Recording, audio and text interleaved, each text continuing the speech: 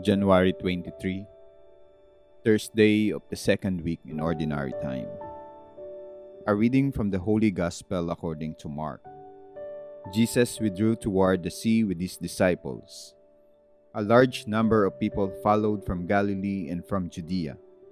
Hearing what he was doing, a large number of people came to him also from Jerusalem, from Idumea, from beyond the Jordan, and from the neighborhood of Tyre and Sidon.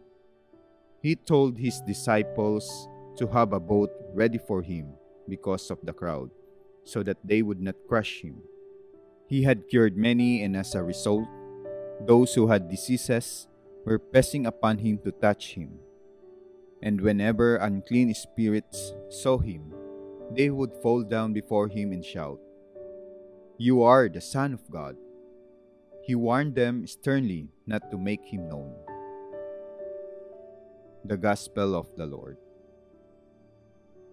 A large number of people came to him. Jesus has become very popular.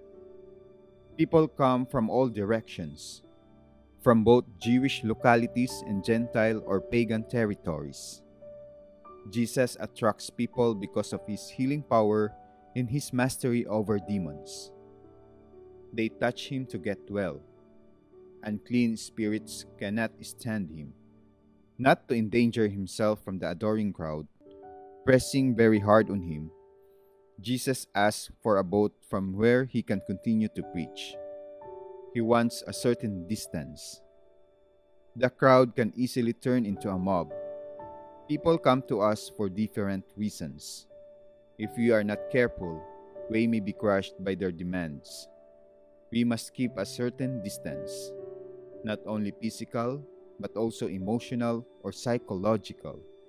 Spiritual leaders who become physically close to the people invite their own distraction. Exercise prudence at the height of your popularity.